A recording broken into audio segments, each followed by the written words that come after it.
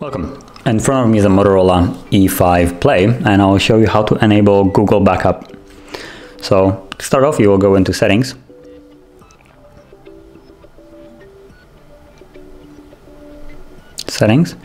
Then you'll scroll down into Google, and right here you have a backup. Just tap on it, and here you can enable the Google Backup. You also need to add an account so it knows where to back up, and basically wherever you change anything on the phone, it will be backed up to Google, so you can actually restore the device once something happens with this one or you want to change it.